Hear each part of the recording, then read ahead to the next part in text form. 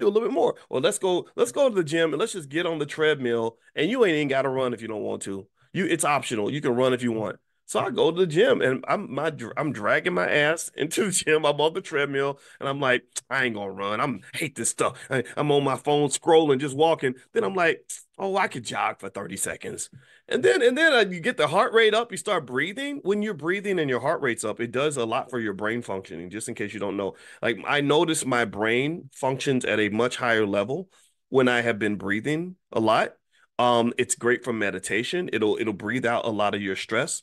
And so anyway, I just want to encourage you guys to do that and to connect whatever you do, whatever your regimen is on health with what you're doing wealth wise. If you're doing both, then you're going to be better off than if you're doing just one or the other. Now, that leads into the other topic that I wanted to actually talk about.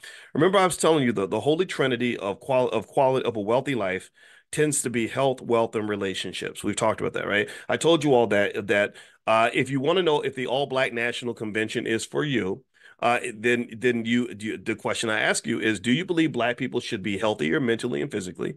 If the answer is yes, put a yes in the chat. If you believe our mental health is important, put a yes. If you believe our physical health is important, put a yes. Like we should exercise and stop eating McDonald's and Popeye's chicken and all that. All right. If you believe Black people should have more wealth, more financial security, right, more income, then put a yes in the chat. That's the other dimension, right? And then the last piece is relationships. Do you believe Black people should have better relationships with each other? Do you believe husbands and wives should try to get along, that we should love our kids, that our kids should love us, we should respect each other, treat each other well? If the answers are yeses in those categories, then here's two things. Number one, not only are you radically pro-Black, in my opinion, it don't you know which there's nothing radical about any of these ideas, but you're radically pro-Black in my opinion because you want what's best for your people, you want what's best for your family, you want what's best for yourself. But second of all, it allows us to have some common ground. It allows us to have common ground that gets beyond silly stuff. Like, are you a Democrat or are you a Republican? Are you gay or are you straight? I don't care if you're gay because you're not trying to sleep with me. Why do I care that you're gay? Good luck with you in your gay life, and good luck with me in my straight life. There's no there's no reason for us to be divided over this.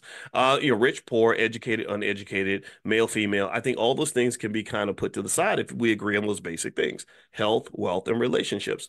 That's what I want for Black people. So if anybody ever says, that Dr. Boyce Watkins, he's kind of crazy. What do you think about him? Just say, well, Dr. Boyce just says that he wants Black people to have mental and physical health. He wants them to have good relationships with each other, and he wants them to be wealthy and economically successful. And then that pretty much defines where I stand, pretty much. Okay. So here's the point. So we were talking about health and wealth. Well, then there's the relationships, and that's where I want to get to this topic on Judge Mathis. Okay, Judge Mathis is did anybody see what's going on with Judge Mathis? I got to thinking about this, and when I saw this video clip, I'm going to play it in a second. It's on my Instagram. My Instagram is Dr. Boyce Finance.